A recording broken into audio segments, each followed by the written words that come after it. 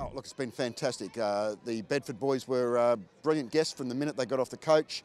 They were polite. I guess there's always a sense of anticipation as to who you're going to be billeted with on trips like this. Our families are very used to hosting, and I think they make it very comfortable, and you could see that there was a rapport between their boys and our families right from the start.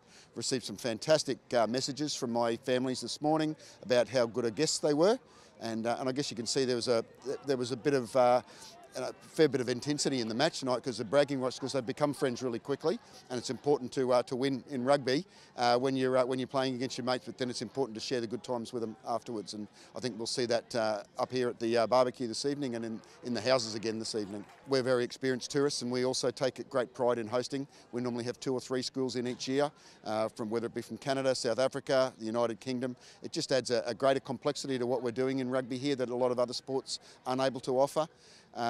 You know, you've seen there's been a pretty physical contest, but then the minute it's over, they recognise the efforts of each other, and they're happy to sit around and have a chat about how the game went. Not all sports have that culture, and we're very lucky that rugby does. It's been really good to have Bedford School over here. You know, we had our Matthew Flinders first 15 playing tonight, which is a really strong and tough match, and it's a really great opportunity for both schools to sort of connect on a level outside of footy, and it's one of those only sports that creates an opportunity for us. It's been a really good, great experience for all the boys. They've stayed one night with me so far, and then they're here again tonight. They'll be off in the morning, so it's been a really great experience, and it's just, like I said before, it's just one of those sports where you can connect with people from across the globe with the tours and things like that, and it's just a great connection that Bedford's creating with us.